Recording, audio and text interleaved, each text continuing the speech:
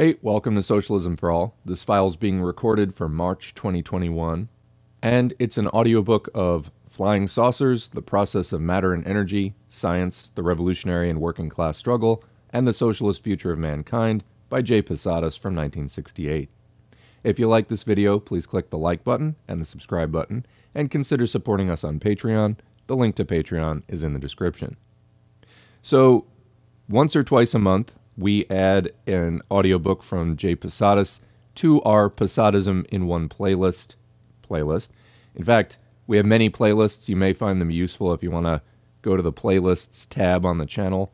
You might find some interesting things to share with your friends. But basically, Posadas is or was the pseudonym of a couple of Trotskyists from Argentina. Originally, this was mainline Trotskyism, and Posadas was the head of the Latin American Bureau of the Fourth International, which is the international organization for Trotskyists. Trotskyism being a sect within Marxism, which was opposed to Stalinism, Leon Trotsky having contributed to the founding of the Soviet Union, and then ran into political difficulties with Stalin after the death of Lenin. Actually, a little bit even before the death of Lenin. But what started out as mainline Trotskyism turned at some point in the early 60s to much more controversial and just plain weird topics like fully embracing nuclear war. And then this one is, the flying saucers topic is one of the better known ones. Now, people say that Posadas was captured and tortured into derangement. I don't know, but it is a topic of interest, and so we're covering it on the channel. We are not Posadists here. We are more or less non-denominational Marxists, so we cover all different movements and currents within Marxism, this being one, and let's begin the audiobook. So again, this is Flying Saucers, The Process of Matter and Energy, Science, the Revolutionary and Working Class Struggle, and the Socialist Future of Mankind by Posadas from 26 June 1968. It was originally published in 1968 as a pamphlet in French. It was translated and transcribed by David Broder, marked up into HTML by Ynda O'Callaghan for the Encyclopedia of Trotskyism Online. Thanks as usual to the Marxists Internet Archive at marxists.org for hosting this file and thousands, maybe tens of thousands, of other free Marxist books in PDF and HTML format. Okay, let's get into the text. Life can exist on other planets, in other solar systems, in other galaxies and universes. The passage of matter from the inorganic to the organic state could take place in a different manner to how it does on Earth, such that energy could be used in a more effective manner. Here, we barely know how to make the best use of the oil and, in a very limited fashion, nuclear energy that we have at hand. They, on the contrary, may be on the way to exploiting all the energy existing in matter. They can use all the energy that we still do not know how to employ on Earth and transform it into light. It could be that matter is organized differently in other planetary systems or galaxies, in infinite combinations and in totally different forms to those that we know on Earth. We cannot imagine what it is like, but we can imagine very well that there may be an organization of energy infinitely superior to what we have here. In the Soviet Union, they have discovered a ray infinitely faster than light, which is something totally new. Quick comment here. I have no idea what he's talking about. And I mentioned at some point that Posadism switched from mainline Trotskyism. In fact, Posadas started publishing when Posadism wasn't a thing. At some point, Posadism veered off into this different direction. The first couple of texts that we put up on the channel were very just sort of normal Trotskyism, commenting on the revolution in Cuba and the potential for a revolution in Argentina and South America, etc. Then, a couple years later, we get these articles on nuclear war being a good thing and flying saucers and etc. And I at least notice a significant difference in the writing. I don't know of anything that goes faster than light. The only thing that is even vaguely coming to mind is tachyons. Anyway, that, though, is characteristic, I find, of the later Posadas. There's outlandish claims without sources or explanations. So, bearing that in mind, let's continue. This same ray may have been discovered on other planets millions of years ago and already been used. While we take X amount of time to get from one continent to another, they perhaps do it in a half second. The conception of life and the organization of matter are determined by all such things. This energy must contain a property and force infinitely superior to anything we know. We can conceive of a being which, just by raising its hand, can produce light, draw energy to it, push it away, and organize it. It is possible. We are habituated to seeing and conceiving of life on Earth in the commercial sense of private property, the feeling of possession, which is the basis of social development before the coming of the worker's state. It is this that determines the purpose of life and its relation with other planets. When they plan a journey to another planet, they do so in order to see how to exploit and dominate it, because science is subjected to those who pay for it. Science is not independent. It is not the same thing as when you plant a plant to reap what you want from this. In this case, even if we are subject to nature, we determine what happens. Science, on the contrary, is subject to those who finance it. Astronomers, physicists, where should they go to find the equipment for their research? They cannot do so without money. They are not, as individuals, rich enough to pay for these things and also get by. It is the capitalist state, or indeed the Soviet state, that has the means to pay. They can thus install their equipment, but they limit their capacities to capitalist interests or the bureaucratic limitations imposed by the leadership of the workers' state. That is why our knowledge of physics, of matter, of astronomy is still only at an embryonic stage. We still have no real knowledge of what exists. We constantly correct the very basis of discoveries, whether for Newton, Einstein, or all the others. The forms and combinations of matter are infinite. There are forces within it that we do not utilize. We must discover the power of what it is possible to do. The force that allows us to raise our arms is called kinetic energy. Why this energy? What is it that impels the activity of the cells?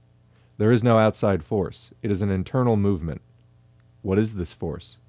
The force that impels movement is a source of energy, which must have a primary form of development even before it lifts the arm, because there already exists the capacity that allows us to conceive in our spirits of the need to raising our arms. One Japanese scholar advanced a conclusion, rather like our own, concerning earthquakes. He said that it was criminal to waste the energy made by these earthquakes.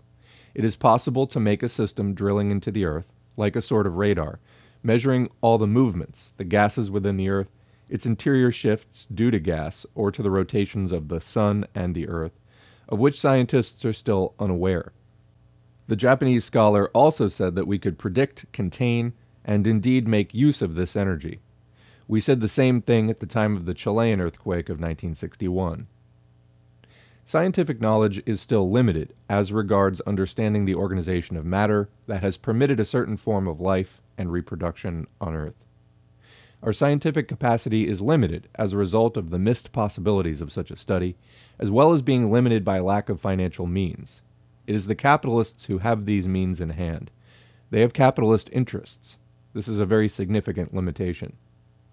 Moreover, our capacity and audacity for making further observations are limited by the conception of the world established by the appropriation and utilization of property. Our knowledge is limited by particular interests and social prejudices.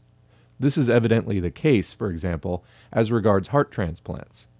Capitalist mentalities prevent the bourgeoisie from having any perspective, impeding them from taking an interest in the world and limiting their daring to observe it. If they had audacity and resolution, they would realize that they have gone awry and that their existence is no longer justified. Their interests limit and box them in. They place the same limits on science, chemistry, and medicine. Conversely, there is no reason why this should be so on other planets. The class struggle does not have to exist. On Earth, on the contrary, the process of history has played out like this. There is no reason why the same should be true of other planets. The organization of society could take on infinitely superior forms without struggle and antagonisms. There is no reason for fighting.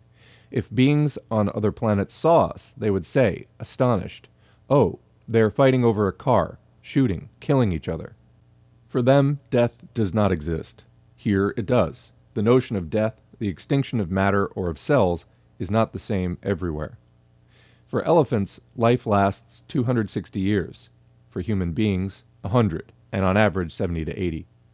If the elephant can live for 260 years, it is because the organization of matter, in this form, allows for such a long life. But why can we not imagine living as long in a different form to the elephant? Without a trunk, why not? We do not know if beings exist in other systems or galaxies, nor how they are constituted. Brief side note, so probably a lot of you know trees can live for thousands of years. Sea sponges and, tube worms, can live for like 5,000 to, it is thought, 15,000 years. Imagine that, living as a tube worm or a sea sponge way at the bottom of the ocean for 10,000 years. Okay, continuing. But we believe that they could exist. It is possible that beings will come to study Earth, what life is like here. Beings who departed their homes for Earth 1,000,000 years ago. For us, that corresponds to 1,000,000 years. But for them, it is an insignificant figure, a normal amount. They may well not be subject to our notion of time. Time has always been, and remains, a notion picked up by a society divided into classes. Such a society needed to measure time in order to exploit nature, hence this division of time. Otherwise, there's no reason for its existence. Certainly, we have to deal with periods of time, weather, and the seasons, spring, summer, autumn, winter. But there's no reason why there should be seasons on other planets. Comment, really? Why does it have to rain?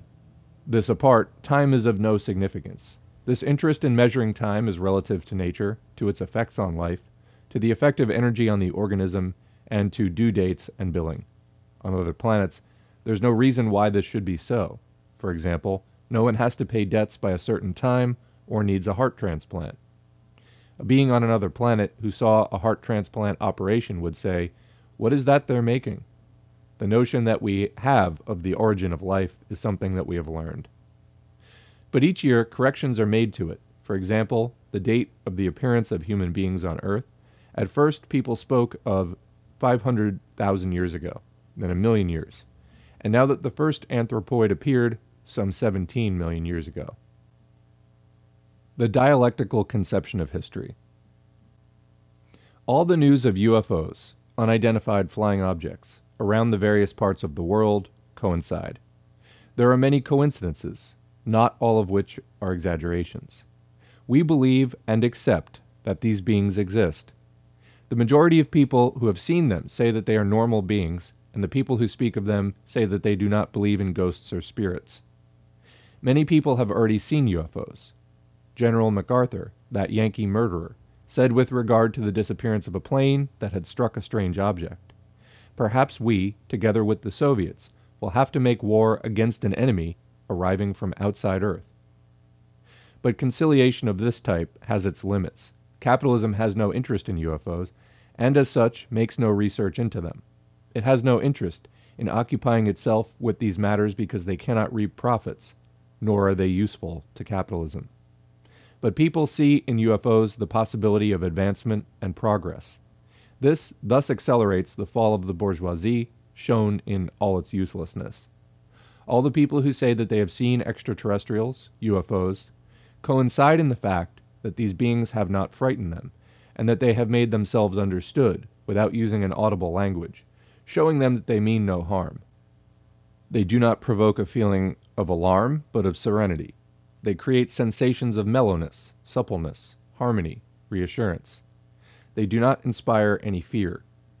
They must give off a sense of security by their movements, by their facial demeanor, or in other ways. None among those who have seen them have said, "I was scared, they frightened me." On the contrary, they awaken a pleasant sentiment, one of respect. They must emit some sort of rays that cause this sensation, if they do exist. None among those who have seen them has said that they were attacked. They have shown no interest in attacking, violating, stealing, possessing. They have come to observe. Another comment here. I think this is an area where theoretical speculation based on spotty accounts is not really doing anyone any favors.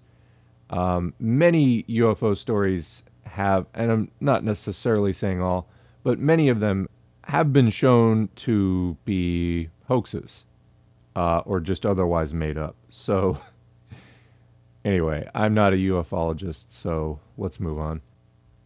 Starting from the fact of the existence of extraterrestrial beings.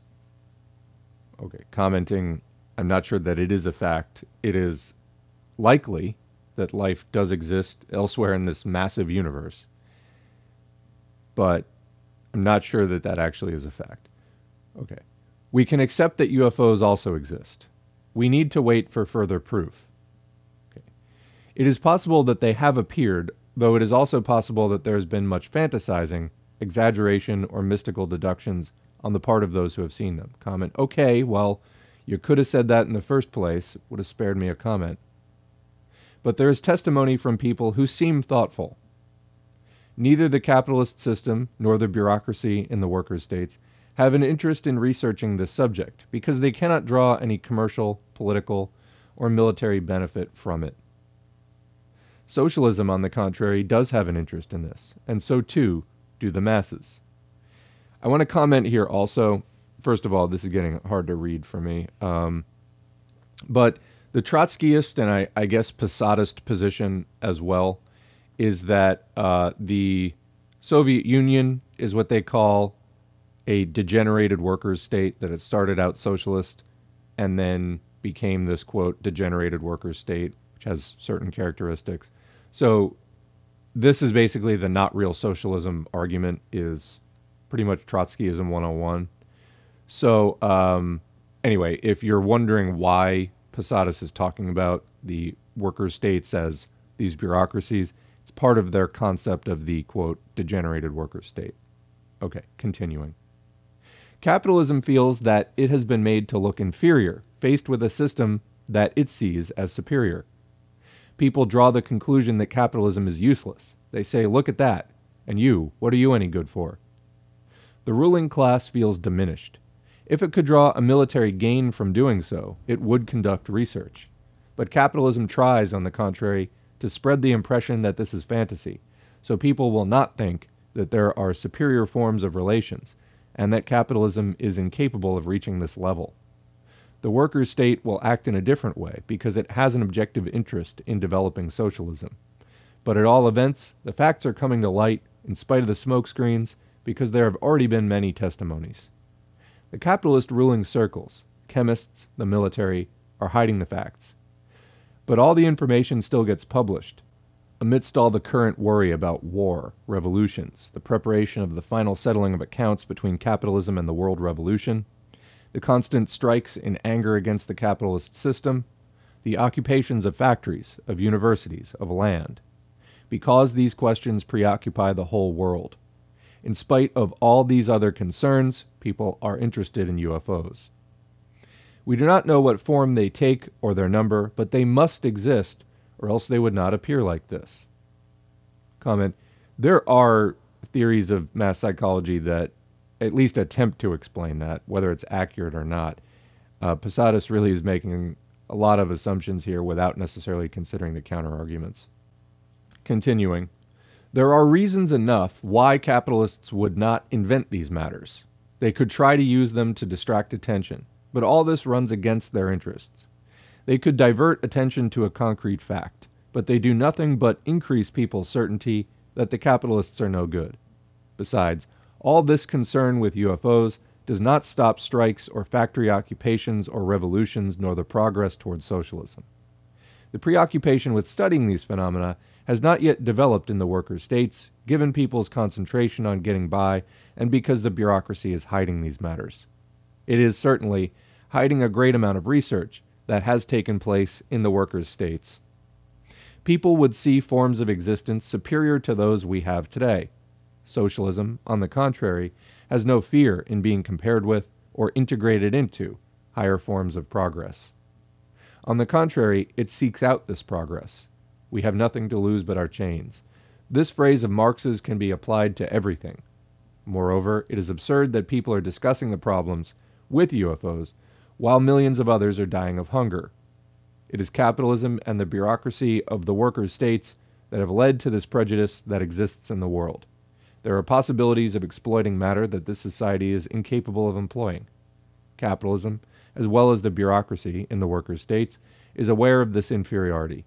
In the workers' states, there are researchers who do not measure things in terms of inferiority or superiority, but simply note that in other galaxies and planetary systems, in other universes, it is possible to fully utilize matter and eliminate all this concern with hunger and class struggle. It is possible to wipe out the ruling classes from existence. The system there is superior. The inhabitants of other planets who come here must consider the Earth's inhabitants as mad, always fighting one another. The notion of struggle, of confrontation, certainly does not exist where they come from. Why fight? The historical foundation of the capitalists' and worker states' bureaucracy's lack of interest in studying UFOs and living beings on other planets is that they see the threat of their own elimination. As such, they do not interest themselves with the continued existence, the life of human beings. Everything that is not of commercial use or does not serve to facilitate the existence and perpetuation of capitalist power does not interest them. But since society must live and the proletariat and socialism must advance, these things stimulate people in the capitalist system to concern themselves with the existence of beings on other planets. So too in the worker states. The existence of flying saucers and living beings on other planets is a phenomenon that the dialectical conception of history can admit. The most immediate consequence we can draw is that if these beings do exist, they must have a societal organization superior to our own. Their appearances are not the effect of bellicose or aggressive sentiments. This means that they have no need for war, that they do not come to Earth with goals of conquest in mind. In this planet's history, when a people has felt itself to be more capable and invaded another country, it did so with conquest in mind, in the form of war. The class struggle on Earth is the result of the organization of society into classes, that of the possessors and that of the exploited, the bourgeoisie set against the proletariat, which wants to overthrow it and build socialism. The behavior of these beings, if it is true that they exist, seems not to be aggressive in character. All the people who say that they have seen them say that none of them were of an aggressive disposition or inspired fear in them. All of them say that they awakened their curiosity. If these were beings from afar, as we have known in our planet's history, with swords, cannons, stones, and rocks, with tools of conquest, they would inspire fear through their aggressive behavior. But these beings come to observe. They try to make it understood that they intend no harm. Their behavior expresses their superior organization. I need to comment here again. I'm not saying definitely that there are no UFOs, but I do not think that Posadas has nearly sufficient evidence of a good quality to be making any of these claims. Also, does it make sense for Marxists to spend some time speculating on alien contact, what would that mean, etc.? Yes, I think so. I also think that Posadas is making himself sound really gullible by considering poor quality evidence as high quality evidence.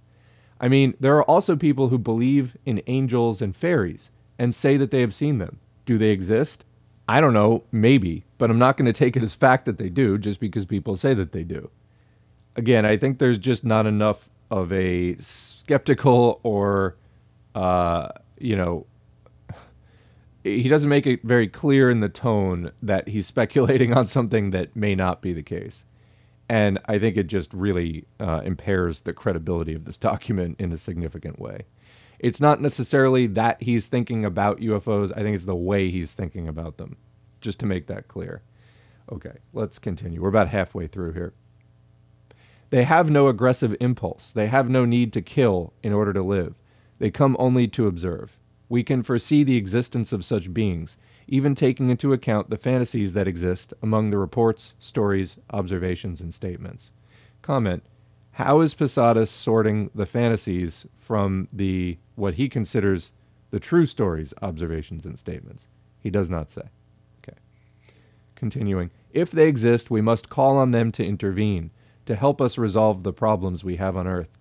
The essential task is to suppress poverty, hunger, unemployment, and war, and to give everyone the means to live in dignity and to lay the bases for human fraternity. To this end, we must suppress the capitalist system as well as the bureaucracy of the workers' states and communist parties who do not want to seize power. The fundamental obstacle we face is the capitalist system. We must suppress the force currently in the hands of the capitalist system, nuclear weapons. Destroy all nuclear weapons. Destroy the whole military power of the capitalist system, of Yankee, French, and British imperialism. Appeal to the masses and give them the means immediately to destroy capitalism. Overcome the bureaucracy of the workers' states and establish a new society, socialism. We must appeal to the beings on other planets when they come here to intervene and collaborate with Earth's inhabitants in suppressing poverty. We must make this call to them. It is possible to make ourselves understood to them.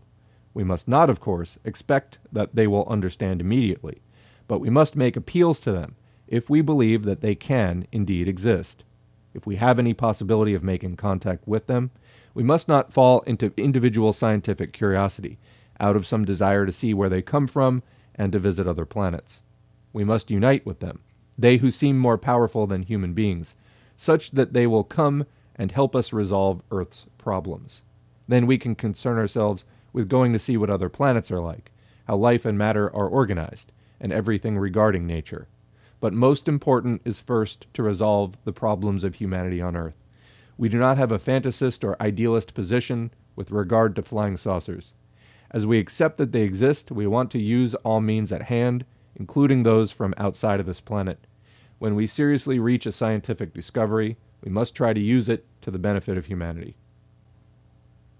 The infinite development of humanity's scientific capacity. The longest human life of which we know was 160 years in duration. We can keep our full mental faculties intact up to around 80 or 90 years of age.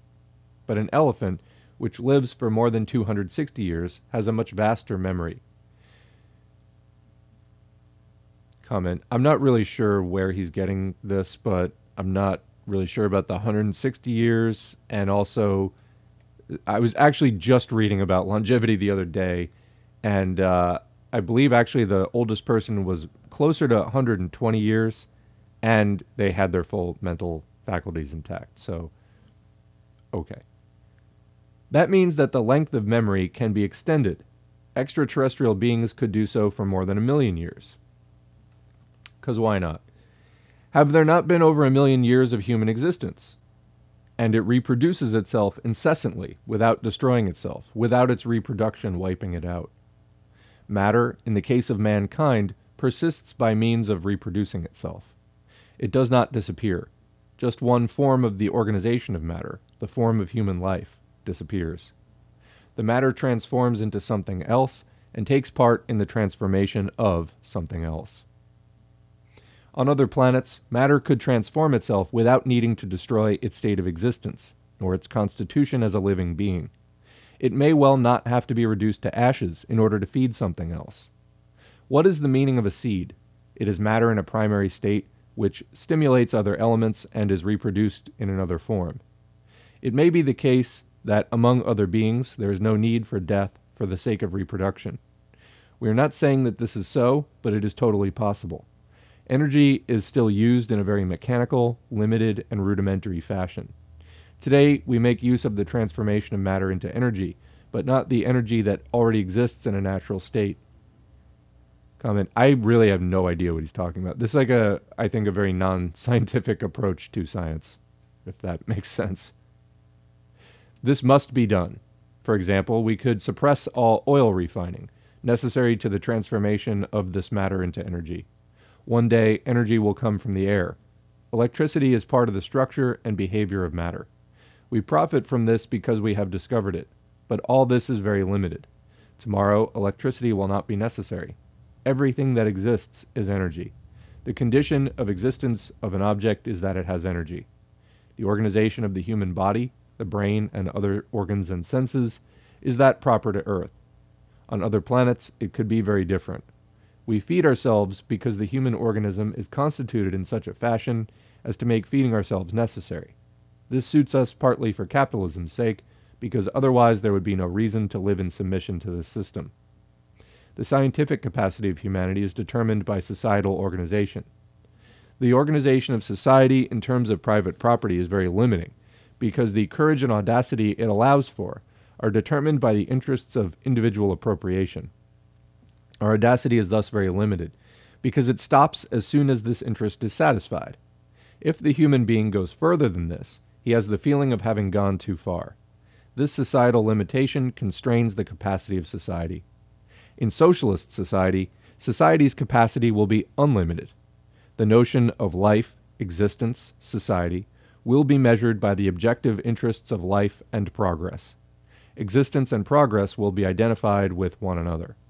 Notions of conservatism, parasitism, passivity will no longer exist. Progress will be existence itself, as in the case of matter. Matter does not exist if it does not progress and transform itself. The same is true for the life of society. It does not exist without progress. Society's condition of existence is progress. Immediately, progress will give elan to its capacity and to its audacity, which will be 1,000,000 times greater than those of the private property system. It will not be limited or determined by what suits individual interests. All society will be there to give confidence and reassurance. Common, society-wide thought will change the forms of life. For example, in the same time that we today need to reach the moon, we will be able to travel distances of millions of light years. Today, we speak of millions of years.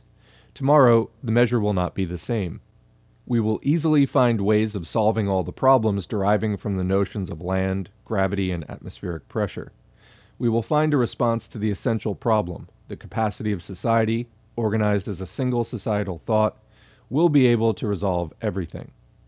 There will not be, as there are today, certain people who think, certain faculties, certain universities. Universities exist insofar as a division, a separation is made.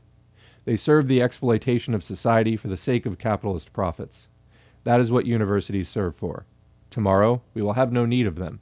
Progress will be common amongst everyone, audacity facing up to nature. This question is important for a training in and knowledge of Marxism. Marxist knowledge is unlimited. It does not stop at the question of social, economic, and political struggles. Understanding existence gives the assurance necessary for envisaging the solution of all problems. There is no problem beyond the remit of humanity. All the problems of humanity influence one another. The more we master knowledge of history, humanity, society, and matter, the more confidence we can have in addressing problems with resolution and audacity. Even without prior preparation and knowledge in a specific field, but scientifically prepared with Marxism as our tool, with dialectics, we can address all problems. This is the essential aspect. The other is socialist audacity, drawn precisely from the objectivity of Marxism. We are not subject to, nor dependent on, what exists now, nor what will come in future. We are objective, and our thought has no limits. The only limit is the lack of human capacity to understand more. This human capacity is also a product of social relations. That is why in socialist society, human capacity and knowledge will be the norm for all of humanity. People will have a scientific capacity superior to Marx, which does not at all affect his historical importance. Quick comment. Well, there's still a few paragraphs left, but boy, this stuff is out there. I've already commented on a lot of the specifics of it. Here, I think when he talks about everyone will be like smarter than Marx, basically, I'm really not sure that that's the case. I mean, human intelligence varies from person to person. There are multiple intelligences, but they're in different balances in everyone and different quantities in everyone. I mean, we know about intelligence that there are different ways to measure it, and that some of the tests that have been devised have a cultural aspect which is, has certain racial prejudices to it, whether you were raised in the culture that produced the IQ or not, particularly white culture. But psychologists have continued to develop methods, keep bearing that in mind, of psychological testing and measurement. And it's just a fact that individuals are not all of the same capacity. I think this it seems to be about 50-50 in terms of what you were exposed to while growing up and who raised you, and heredity. That is at least the common understanding among psychologists today. I think this is pretty wild stuff he's saying here, and I think so far from reading this, I mean, we've taken some really strange turns in the Posadist line of thought, and I think Posadas's reputation is pretty well deserved, having read this document in particular. Again, it's not that necessarily speculating about alien life is a waste of time. It's the way he's doing it. Back to the text. The development of history has continued, and today there exist conditions that did not exist in Marx's time. In the near future, scientific knowledge and society's confidence will develop the capacity of society. But we are not yet living out socialism. We are still in this society. The critical spirit is an essential condition, inherent to Marxism, of its historical force, inexhaustible up to the point where there appear superior means of interpretation, allowing us to understand the processes of nature. The dialectic will be one of its aspects. The critical spirit represents a constant feeling of the need for revision, analysis, observation, study, to see what effects and what conclusions arise from the development of nature and society. Marxism in itself is irreplaceable because it is a method for understanding the history of the world. Means of interpretation superior to Marxism will arise, not because Marxism is incorrect, but because humanity will reach some better understanding. The dialectic will be part of some superior tool. All these people who accept the existence of flying saucers do so without the impulse or the will to develop scientific understanding, but simply because they are obliged to recognize a real event for what it is. But they do not have the systematic spirit or the objectivity to make use of the understanding that they have in the social terrain. For example, if life does exist on other planets, this means that there exist superior forms of social organization, which do not oblige them to live as we do here with wars. All those who accept the existence of flying saucers have only reported them, like someone projecting a light onto a wall and saying this is a light. They draw no conclusions. We, on the contrary, take up these questions in order to contribute to understanding history, and consequently to develop our audacity. I think of all the things that could be said about this document, it is not lacking in audacity. The basis of historical audacity is certitude. The Vietnamese masses are a demonstration of this. It is Marxism that gives this confidence. It is very important to concern ourselves with these questions, yet we do not have time. Certainly, we must give full attention to those problems we find before us, without thus losing sight of other questions. We are not indifferent to these. We accept that extraterrestrial beings exist as a conclusion of dialectical thought. This gives us confidence that we can master no matter what other phenomena that exist without being caught off guard. These problems do not put the dialectical method into doubt. On the contrary, they do but confirm it. This is confirmed on every occasion. We believe that extraterrestrial beings may exist, as well as flying saucers. This also holds, basing ourselves on the knowledge we have thanks to dialectics, with regard to the organization of matter. There is no reason, for example, that reproduction must always take place by means of couples. There may also be self-reproduction, as is the case for the amoeba. Right. Why could this not also be the case for humans in the future? These beings come from other planets to observe life down here and laugh at humans, we who fight each other over who has the most cannons, cars, and wealth. The possession of wealth is a distortion of human feeling by societal organization. Instead, the human sentiment is a fraternal, collective one. Possessing wealth is a degeneration of these sentiments. Why does the bourgeois want 20 cars, 100 factories, the rank of general? Why? What does that give him? Power over others? And what then? It does not give him any capacity to raise and develop his intelligence. On the contrary, it limits it. The bourgeois class can have no interest in or perspective of seeking objectively to develop society. It is only concerned with material goods from which it can draw profits, and thus the perpetuation and extension of private property.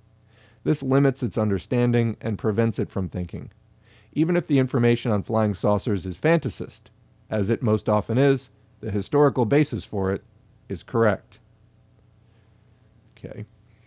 Neither capitalism nor the bureaucracy in the workers' states, nor any bourgeois thinker can explain this. They are all at sea, overwhelmed. Those who could do so do not have the means because they depend on the major scientific and research institutions, which are themselves dependent on capitalism. It is necessary to try to understand these phenomena, not simply to increase our knowledge, but to extend the application of Marxism to all branches of knowledge. For example, thought. The speed of thought depends on the dominant material means. Thought is still very limited today. Tomorrow it will be infinitely more powerful and quicker, too.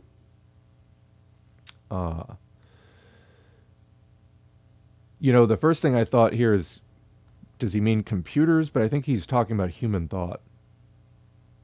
When the class struggle has been eliminated and harmony is a necessity of life, thought will have a field of operation and possibilities of development infinitely superior to those that exist today. Today, thought is very limited from infancy onwards. To draw deeper conclusions on these questions, we must follow them attentively, interest ourselves with them, discuss them, learn about and study them. Other phenomena like that of UFOs will present themselves. A whole series of things will attract our attention. Is the development of matter in another universe similar to that here? If it is different, what form will it take? The utilization of matter must certainly take place at a superior level. Organisms are not created arbitrarily, but according to certain compositions and relations internal to matter. The organism is structured starting from inorganic matter, then taking on an organic form, and then in function of the environment in which it evolves. These beings, coming from other planets with a structure similar to mankind, may well originate from a process of the organization of matter similar to that on Earth. They may have also used matter in order to take on this form. They could do so if they have mastered science, just as here we could move mountains. Mao Zedong says that we must do this with a pickaxe and a spade, but those beings do so by means of putting the mountain's energy into action. It is possible. But it is not a problem we can resolve just now. We do not have the time or the means. Already, we can reproduce life. Certainly, this must also be true of other planets. These beings can do that. Here we transplant hearts and kidneys, fundamental organs of the human body. But it is possible that on other planets they create life. Engels told us that already in his time it was possible to produce artificial protoplasm, this being an essential basis of the cell and thus a basis for existence. The discussion of these questions will soon become more generalized because it makes for the progress of humanity in its integration with nature and the universe. J. Posadas. And that is the end of the audiobook. My overwhelming thoughts here, I've already shared a lot of my thoughts, are two. One is I appreciate some of the sentiment in this. In other words, trying to extend Marxist thought to questions that people were not necessarily considering in the Marxist world. So I get that. And I think that makes sense. I also think that on that topic, Posadas failed miserably, to be quite honest. I mean, F-. Like, he demonstrates in some places an embarrassingly poor knowledge of science. There aren't good concrete examples. The examples he does give are flimsy. It's just not well constructed. I think that you could do something like this much better. I mean, the same sentiment, but present a more reasonable case for it. I think some of the things he talks about in here are just so wide of the mark. It makes him sound kooky, which of course is what he's known for. So, like I said, this is a huge departure from his writings in the 50s. Anyway, my second main thought is that for anybody familiar, as I am, with, I don't know what to call it, I guess Fortean topics, This is sort of the study of the paranormal and the bizarre and the weird.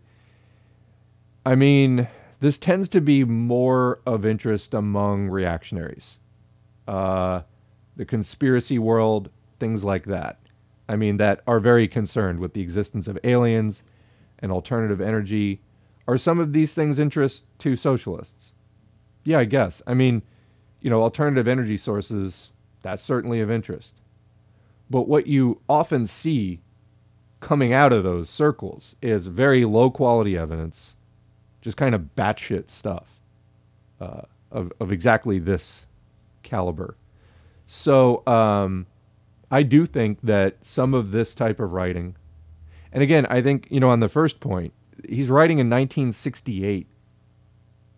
We should not be writing about artificial protoplasm in 1968. I mean, really, like, just science had moved on at this point. This could have really used some scientific consultation before this went out the door. But anyway, my second point here is that there is a whole kind of industry of speculative weirdness. And it sounds to me like Posadas is like the template for that, of people who just take delight and glee in writing about bizarre stuff, like UFOs and alternative energy and all that kind of thing, about which there's very little high quality evidence. Most of it is speculative, mythical, invented. Not all, but a lot of it. I mean, there will be like a tiny piece of questionable evidence, and then people will spin a whole cocoon around it of theorizing and speculation. That, to me, I guess my conclusion, it's exactly what Posadas did here. This is a horrible document. And anyway, now we've read it and seen for ourselves, evaluating, you know, what all the fuss is about when it comes to J. Posadas. We will, at least for a while, be keeping up the Posadism in one playlist feature. We only do a couple of these a month. It's not a big intrusion on the rest of our, I think, more fruitful and productive topics. Plus, I guess it's good to know the boundaries of good Marxism and what lies beyond those boundaries. With that, thanks for listening, and we will catch you in the next video. And that's the video. Thanks to our current patrons whose names are on the screen. If you'd like to get your name on the screen or just support us financially, you can go to patreon.com/socialismforall and sign up for a monthly donation. You can also follow us at facebook.com/socialism4all. Used to have a page at FOR all, and it got throttled to death by Zuck. Here on YouTube, please click the like button, subscribe button, and the notifications bell. Please leave a comment if you can, and please share our video wherever you're online, your Twitter feed, your Discord servers, Reddit subs, etc. All of that helps more people to see this content, whether it's in the YouTube algorithm or just posting it on other sites. All of that's helpful. All of you out there supporting and promoting this content makes it all go that much more smoothly. We need to end capitalism, normalize talking about socialism today, and it's really kind of our only hope for a better tomorrow. Thanks for all you do, and we will catch you in the next video.